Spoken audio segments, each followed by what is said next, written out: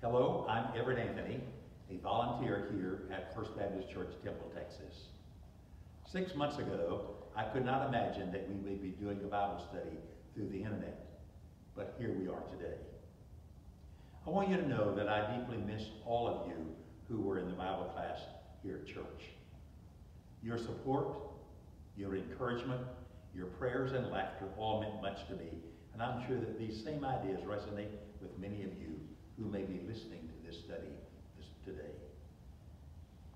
With the crisis that we're in, it was decided that speaking on the subject of hope would be helpful.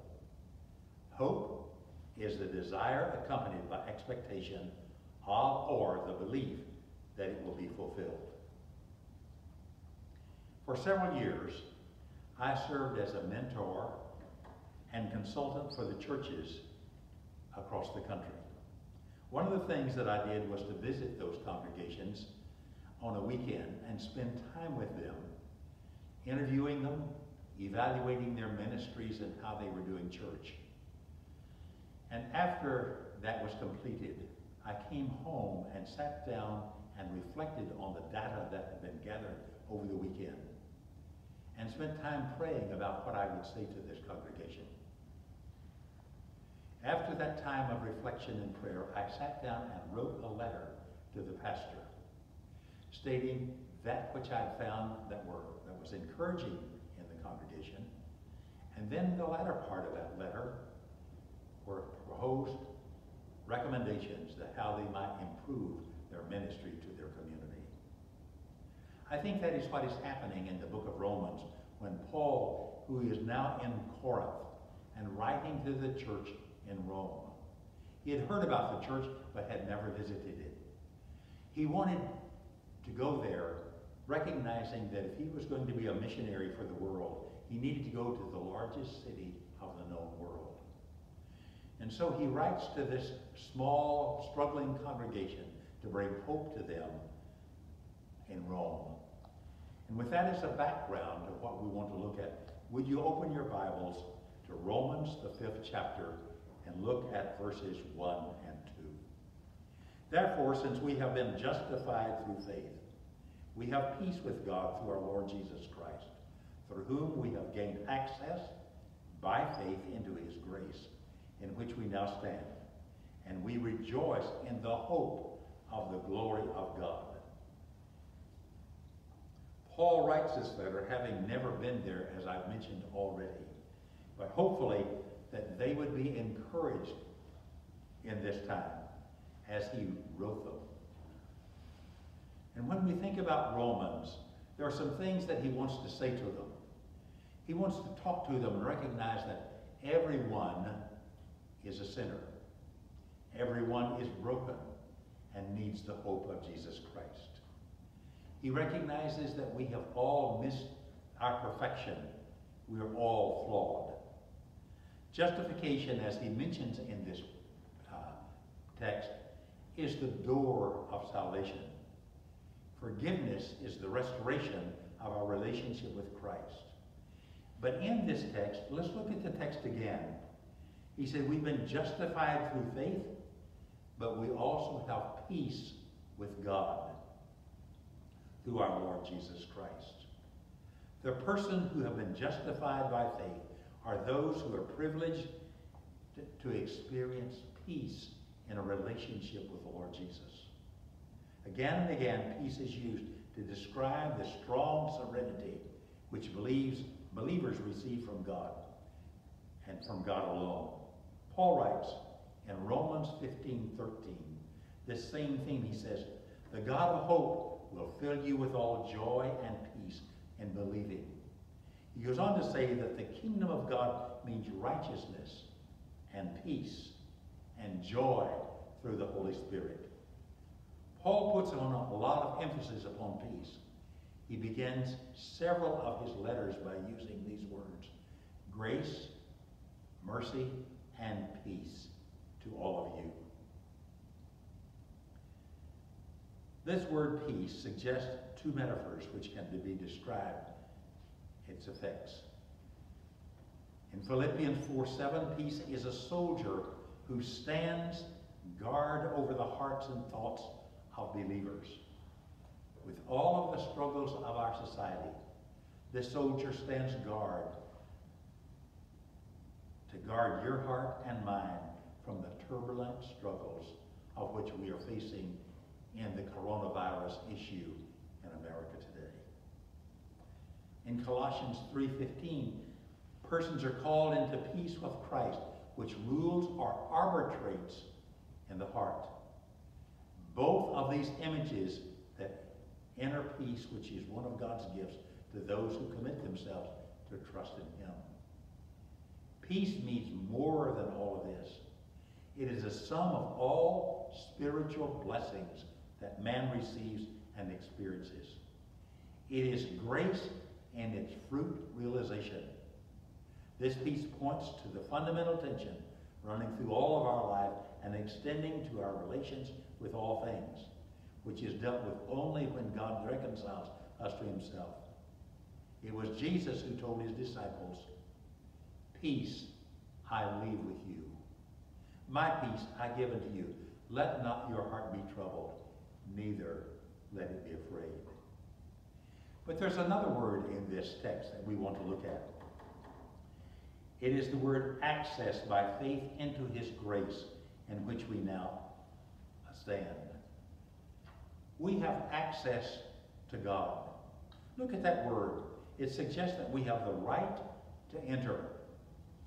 Several years ago, I was invited to go to Yemen to lead a conference for evangelical Christian leaders and talk about how that they might impact a Muslim country and a Muslim city with the gospel of Christ. I spent a year in preparation for that event. And the church that I was a member of at that time on a mission trip, always there had to be at least two people going on a trip. That was for support, encouragement, and prayer time as they were there. So we prepared to leave on that October evening. His wife and my wife drove us to the airport, but before we got there, we had time for a meal. And so we stopped near the airport to have dinner with our spouses before leaving for 10 to 15 days. We went in, had a lovely meal, and when we came out, we discovered that something tragic had happened. Someone had crushed the window of the car that we were in and reached in and picked up my briefcase, and in that briefcase was my passport, my visa, and all of the preparation that I had prepared for a year to lecture and to lead in Yemen. What were we to do? We went on over to the airport, and they said to us, "Sir, we could get you a ticket." By the way, in that briefcase was my ticket for the trip as well. And then they said to me, "But sir, you do not have a passport. You cannot go. You cannot get on a plane." Well, that is the idea of talking about access. When we are followers of Jesus Christ, we have access to the Heavenly Father, access to pray, access to communicate with Him, access in order that we may have a relationship with Him. During this time when we are sequestered because of the coronavirus, we don't have access to human relationships personally. Oh, we can pick up a phone and we can talk, but we don't get to see you. We don't even get to shake your hand. We don't even get able to give you a hug. We don't have that access, but I want you to know, Paul is writing to this young Christian church at Rome and saying, you have access to the Heavenly Father, and you have access 24 hours a day. Yes, it is important that we have access. What a rich blessing in this turbulent time to know that we have access to the Father, and that His grace is extended to us as we have access to this game and to the experiences of the Lord Jesus. But there's another word in this text that I want us to look at. Look at it again. Let's go back and say, we're justified through faith, and we have peace with God through the Lord Jesus Christ, through whom we have gained access by faith into his grace in which we now stand. We have access into it. And not only that, we are able to rejoice. Look at the benefits that Paul has been expressing. We're justified by faith. We have peace with God. Now we have access with his grace. And now then we get to rejoice. Again, coming back to the era and to the dynamic in which we're facing in our world. There's not a lot of rejoicing. But through Jesus Christ, we can rejoice that we have all of these benefits through the Lord Jesus.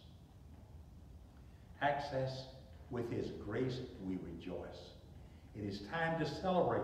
It is time to express thanksgiving. It is time to bow our knees and give thanks unto the Heavenly Father for these marvelous, marvelous gifts. Peace and rejoice. I don't know about you, but when I open the scriptures and read words like this that Paul is writing to this young congregation in Rome, it brings a sense of celebration and rejoicing in my heart. And I hope that it will do the same for you as you listen to this, as we think about these benefits of the Lord Jesus. But there is something more that I want to say. Paul says, not only do we have access through grace in the Lord Jesus, and we rejoice, but we also have hope for the glory of God. There is even more. There is hope for this. It is hope for eternal life through Jesus Christ. My friend, when we face turbulent and difficult, challenging times, these words bring inspiration and joy to us. Ann Sintas tells a story of Debbie, who is the owner of a house cleaning service and who was always searching for new clients to bill for her business. One day she was looking for new clients and she knocked on the door of a house. And when the lady opened the door of the house, she introduced herself and what she was there, and she was looking for new clients to clean a house. And the lady standing in the door said, "I'm sorry, but I'm not able to afford that now, for I'm undergoing cancer treatment." Right then, Debbie decided that no one undergoing cancer treatment would ever be turned away. They would even be offered a free household cleaning service. So in 2005, she started a non-profit organization where companies donated their cleaning services to women battling cancer. One such woman felt a rush of confidence when she came home to a clean house and said, "For the first time, I actually believe that I could conquer cancer." A feeling of being cared for and supported can help sustain us when we're facing a challenge such as the coronavirus. And the wearing of God's presence and support can especially bring hope to encourage our spirit. Psalm 46 is a favorite of many people going through trials. It reminds us, God is our refuge and strength, an ever-present help in trouble. And be still in the know that I am God. I will be exalted in the earth. The Lord God Almighty is with us. My friends, today, as we come to the conclusion of this brief Bible study, I hope that you recognize again, as we review for a moment, that through faith in Christ we are justified through Christ our Lord. And that we have grace on which is extended to us. And then we get to rejoice in Christ Jesus. But more than that, we have hope in these troubled, difficult, challenging times. My friends, may that be your blessing today. Please join me in prayer. Heavenly Father, we thank you for the words of Paul as he wrote to this young, struggling church in a difficult period of their lives. And as we bring that to us, we also cling to those same promises that he has given to us today, here in the 21st century. Thank you, Lord Jesus, that you have drawn near us, and that we celebrate that we're justified through faith, and that you have extended to us your grace and mercy and peace. And, oh Lord, yes, hope. Hope for the future. Hope for a day in which we're able to come and join together as a congregation once again to celebrate your great gifts of worship and of singing and joy, and experience the relationship one with the other. To this end, O Lord, we give you thanks today with this as a hope for tomorrow. In Jesus' name.